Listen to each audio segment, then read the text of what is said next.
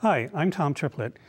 I'm here at the Fire Mountain Gym's jewelry making studio, just flipping through our comprehensive catalog.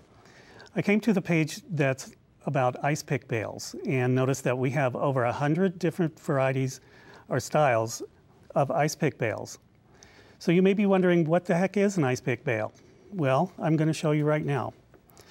An ice pick bale is a bale that it's basically shaped in a U shape, and at the bottom of each leg there's a little peg that sticks out, and that's why they call it an ice pick, because they look like little picks.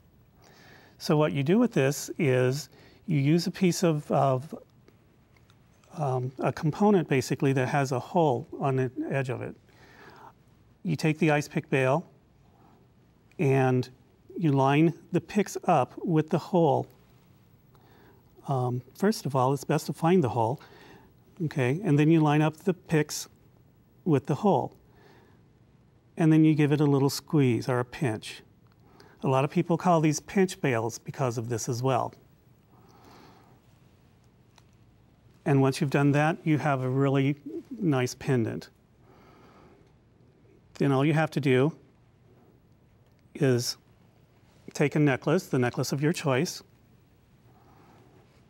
just kind of thread it onto the necklace and close it. And you have a fabulous piece of jewelry to wear in just a matter of minutes. Sometimes if you are using the pinch bale and you can't get the bale to go down very far, just take a pair of pliers and grab it down towards the end where the picks are, and just give it a little squeeze. That'll squeeze it a little bit tighter onto the stone or the pendant that you're using. If you're in a pinch, don't hesitate to use a pinch bale to make yourself a really fabulous piece of jewelry. Thank you for joining me today.